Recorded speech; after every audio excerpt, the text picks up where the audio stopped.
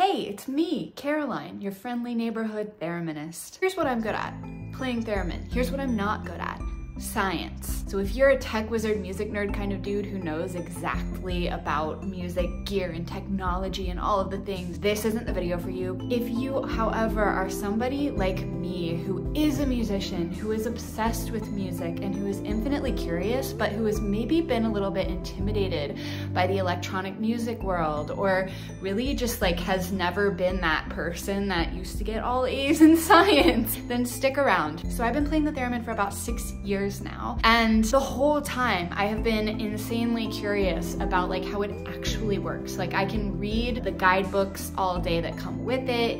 I can watch all of the nerdy techie videos about these people like who already know what's going on, and it just does not connect in my brain. So I decided to go straight to the source. I called up Moog Music, the heart and the manufacturer behind all of these incredible theremins, and I asked them if I could come in and if they could school me in the science behind how the theremin actually works, how it makes sound. And they said, yeah, come on by. So that is where we are going in this video. I'm gonna take you with me into the Moog factory in Asheville, North Carolina, and we are going to go on a wild adventure. Hopefully by the end of this video, you'll have a little bit more understanding of how the theremin actually works and the science behind it and inside of it. So while we're at it, don't forget to like this video and subscribe to my channel for more theremin related content, and let's dive in.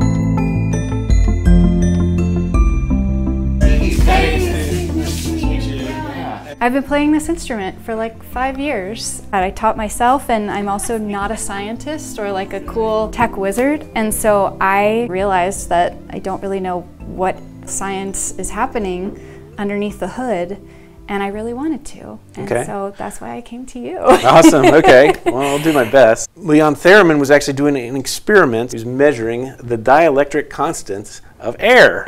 He happened to have a buzzer. He moved his hand near one of the electrodes, one of the plates, and heard, and he was like, That's, I mean, it's like literally, probably like, you know, that's probably the first peeps that he heard. And being an inventor and a curious person, he explored it. And then he started, he's also a musician, so he started like, hey, I can make music with this thing. Wow. And that was the beginning of that. So okay, so it really was like an accidental instrument. The part where it was developed into the instrument was not an accident. Sure, but he didn't set out to make this thing, to be a musical instrument. That was not his intention. Just lucky. No. Yeah. That discovery was made at the dawn of radio electronics. There wasn't a large body of circuitry devoted to electronic sounds. There's a circuit. It's called an oscillator. It's connected to that antenna. One of the components in that oscillator is called a capacitor. All right, a capacitor in science is two conductors that are separated by an insulator. Okay. All right. If you try and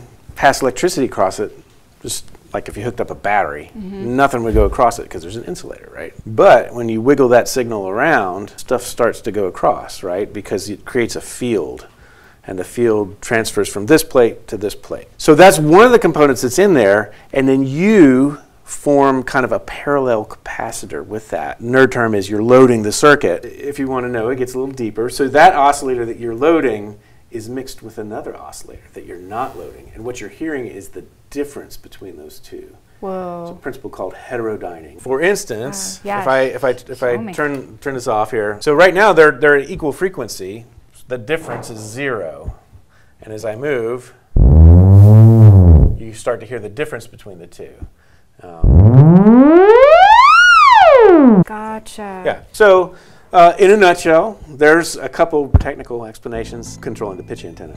Badass. So, looking at this, can you actually like point with your finger and take us on the teeny tiny little journey through the instrument? Well, I'll do my best. There's a lot of stuff happening here. So, okay. What a journey, guys. But the little green piece is what you call a printed circuit board. It's like epoxy and fiberglass. On it, there's copper that makes conductive connections. And then if you look on it, you'll see all these little parts. Those are components. This is where the power comes in, right here. You have the oscillators. There's 3 oscillators in the instrument. This is the one for the volume, all right? This is the one for we call it the fixed pitch, the one that just is controlled by the pitch control here. Okay. And then this is the variable pitch oscillator. So then over here, These are antenna boards. They're essentially coils or a network of coils that are then connected to the antennas. So this is for your volume side, this is for your pitch side. This is where you load these circuits to get, in this case, that control signal that goes up and down that we looked at. Yeah. And in this case, where we load this circuit just to change it that tiny little bit, that when you mix this with that, you get the entire musical range. But yeah, that's basically it. Wow. That's all the That's stuff. it. That's All. it. The oscillator circuits in this device are actually pretty simple. They're based off of inductor and a capacitor and some transistors working together to make a signal like that. It's a sine wave. Wow. And this device that we're looking at this signal on is called an oscilloscope. And so what you're seeing is across the right, you're seeing time, and going up and down, you're seeing amplitude, right? Wow. So, you know, the signal goes high and then low, high, low, high. How cool is that? With the cover off and sitting on this table, it's a little funky. It doesn't act quite like a normal theremin, but you can see as I get close, it goes quiet. As I get loud. So you have controls on the front, volume range. This tunes the rate of change of how much your capacitance loads the circuit. So what that means is if I turn this down,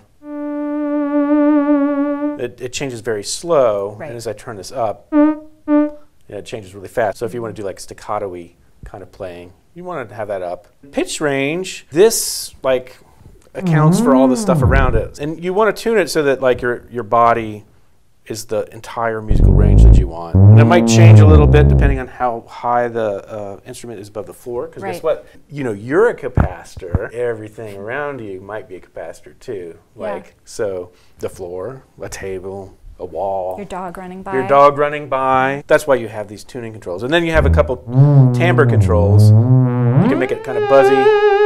I kind of like it in the middle. Me too. And then the waveform control, you can make it kind of a narrow sounding wave, as I like to say, or a very full sounding wave. That's the stuff that's on the outside.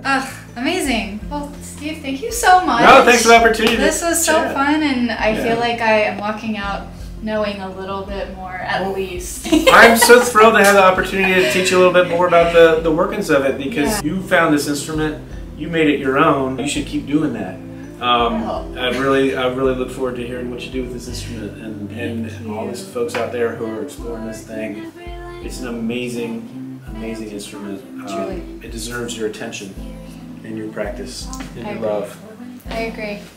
Yes. High five. Come on, high five. We did it. Nice. Thank you. Yeah, thank you.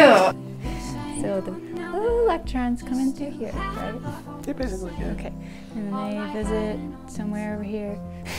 And then boop a doop doop somehow over here, because these are the copper wires. Right, Steve? That's right. These are like the roads. Yeah. They're called traces. That is how they travel, and they're traveling through all of these nifty little places, and they're hitting all of these things basically at once because they're moving at the speed of light. And that is the test that I passed, right? Yeah. That's essentially. Yeah, you did great.